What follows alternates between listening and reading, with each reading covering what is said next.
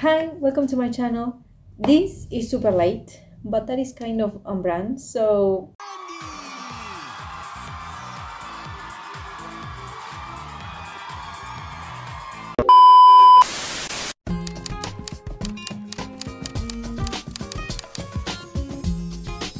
we are going to be doing the mid-year freak out book tag. I really like the way Jade did theirs in their channel, so I'm going to copy them. And they actually started from like the last question until the beginning, and the best book of the year is going to be at the end. So the first question is books to read before 2024. And my TBR is endless, and I actually want to read every single book in my TBR. So every single book that ever existed, that is the answer. But to like really answer, I'm going to say 3 books that I really want to read like right now. The first one is a horror one, that is Tender is the Flesh. Then we have Our Violent Ends, which is the sequel to These Violent Delights. And lastly, one last stop, because I still cannot believe like that is the most popular sapphic book there is, and I still have not read it, so I really need to. The next question is the most beautiful book you got this year, and I made a blog where I got 3 books, and that's all the books I've got, like at least the ones that I bought myself. So from those books, the most pretty one that I think is Young Blood. I just love that this is sapphic and it's vampires, there is a lot of red. The outfits are really cool. I think it's really pretty. The thing is that I look for reviews after I bought it, and I was like, oh, let me actually see what it is about, like what are people saying. People are not saying good things. Basically, like the thing that I caught the most from all of the reviews is that the main protagonist is white, and she has the white saber, I don't know, complex, like she is trying to save everyone and putting her on the central place of everything, and that is kind of annoying. So I don't really want to read this anymore, but I may just do it just because I have it before I sell it. You know, I don't want to sell it without even trying it. Then we have books that made me happy, and the first one that came to my mind when I saw this question was Spellbound. This is so sweet and magical and like everything good, and I love the way the author wrote it, and I'm actually going to try more books of this author because I just love the vibe. The entire atmosphere is sweet, it's positive, it's nice. And the second book I'm going to mention is The Lila Green Doesn't Care. This one was recommended a lot from different people, but mostly from Dani. I got her recommendation. I was like, okay, I'm going to try it. And I'm so happy I did, because this is also another book where the main protagonists are queer, and there's barely anything bad related to that, you know, like people judging. And I really like that. Like, I just want to read books where being queer is nothing out of this world and it's just normal and, you know, like peaceful. This next question is truly challenging my statement that I don't cry a lot with books, because it is what books made you cry this year, and there is a list of these books. Like I have an entire list of books that made me cry, but I don't want to repeat books, and one of the books that made me cry is actually the best book of the year, so I'm not going to mention that one. So instead I'm going to mention 2 briefly ones. The first one is The Lucky List. Her mother died from cancer and she's alone with her father now, and she lost her friend group because she broke up with her boyfriend and the entire group split up, and now there's a new girl in town and she becomes her friend because their parents are friends, and she starts realizing she may be feeling some ways towards this girl. I cried a lot with this book, especially towards the end where things start happening. Like this girl, her entire journey, you get to see her trying to not think or feel her emotions, you know, trying to suppress all of that, but you cannot. And it got me so emotional when I was reading it. I couldn't help it. I cried for a long while reading it. And the second book I'm going to mention is Forget Me Not. This is a book where these 2 girls are dating, but they live in a tiny town and everyone is homophobic there, so they cannot express their love, so they are a secret. and they are waiting to go to college and actually live their lives. But before that happens, one of them gets into an accident and she forgets everything that happened the last 2 years they have been together, so she doesn't even remember she likes girls. So she has to go through the entire process again, and it's heartbreaking because there are people who knew but didn't like it and are trying to mess up with her mind. Now my new favorite character, and I said I didn't want to repeat books, but it feels dishonest to say anything else. My new favorite character, like the entire year, is Yamilet from The Lesbian's Guide to Catholic School. Again, I have to thank Sam. She sent me this book and I was so excited. She is the absolute best and I will always have her in my heart. I love this book. Like, if you have seen my videos, I probably have mentioned The Lesbian's Guide to Catholic School at some point. I will say I'm sorry for mentioning it so much, but I love it. So you will have to tolerate me. Of course, this book is about a lesbian who had to change schools because she confessed her love to her best friend and she didn't take it nicely. And now that she is going to a Catholic school, she is going to pretend to be straight, or at least to not like anyone. And it doesn't work.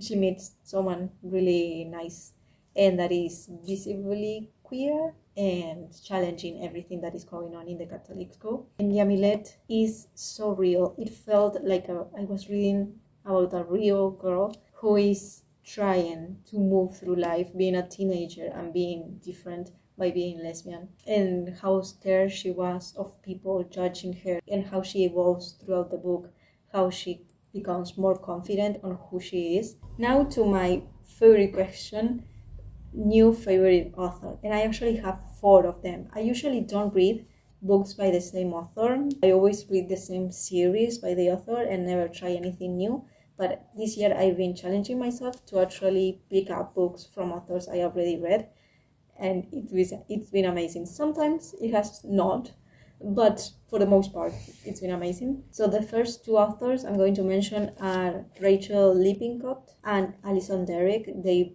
wrote She Gets the Girl, also another book I won't share about. Rachel actually wrote The Lucky List that I already mentioned, and Alison wrote Forget Me Not. So I already know I love their books. Next favorite author, I'm going to give you a couple of seconds so you can guess. Sonora Reyes. I read this one and I also read the Luis Ortega Survival Club, which that one was like, the way they write their books is spectacular and they make all of their characters feel so real, and I could connect with all of them so much.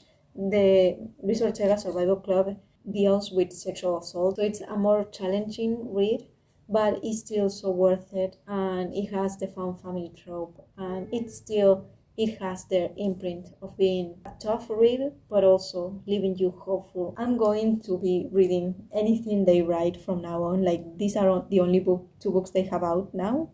So once they come out with more books, I'm going to be reading all of them, always. And the last one I'm going to mention is Rivers Solomon.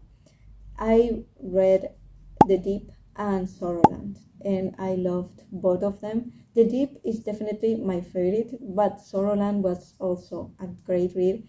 Both of them deal with heavy topics as well, so they are not super light reads, super fun, but they are entertaining and they make you feel emotions, and like, they truly make a connection. At least they created a connection with me. The next question is the biggest surprise I had throughout the year, and for this I have to mention Sorrowland. I truly wasn't expecting everything that happened in that book. Sometimes it's really graphic. There are killings and there is a cult involved. It's about this girl that lived in a cult and she escaped, and in the first scene you get to see her having her babies, twins, in the middle of the woods with no assistance. And then throughout the book, she's escaping this cult because they are trying to get her back. It has a wonderful message about how white people would end up in cults and how people are trying to do their best with the resources they have.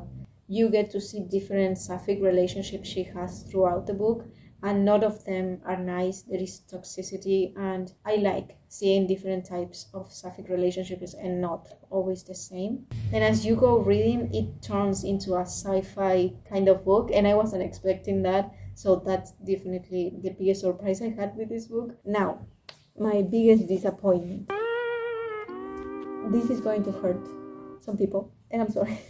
But it is The Prairie of the Orange Tree. It was just too long. Like, did it really need to be 1,000 pages plus? I don't think so.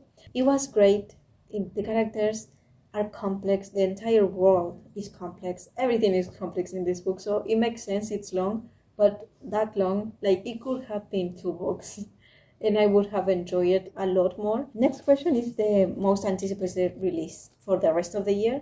And I honestly, I'm not great to keeping tracks with new releases. I made a list at the beginning of the year and I kind of been following it, mostly because I see the news on Instagram or somewhere that the book is out and then I pick it up, but it's not because I'm actually checking the calendar and seeing, you know. But there is a specific one that I actually want to read so badly right now, and it's called Iris Kelly Doesn't Date. This the 3rd book in the Lila Green Doesn't Care universe. I love Iris. I always prefer that character that is always happy and positive, but then you get to see like they have more complex emotions, but they don't show it so often until they do, and then I love it. And then for a book that came out and I still haven't read, the first one on my list is She Is a Hunting, which is, I'm pretty sure it's sapphic and it's horror. And the cover is beautiful, so it has everything I love. Now, the Vesicle. And there is not another option but for me to mention Bloodmark. This is the 2nd book in the Legendborn series that I read at the beginning of the year. I love this book. It's amazing. It's also super long, it's chunky, but I love every second of it. The main character, how complex she is, the entire family dynamic, you know, working with her ancestors, and the magic system as well, like different groups having different beliefs and powers and how they work with the magic they have. And I cannot wait for the 3rd book when it comes out. I don't think there is a date, but I'm still going to be waiting for that book because it's so good. Now we have the best books of the first half of 2023. Some drum rolls, please. I'm going to mention the most obvious one first, because then the other 2 we won't be able to guess.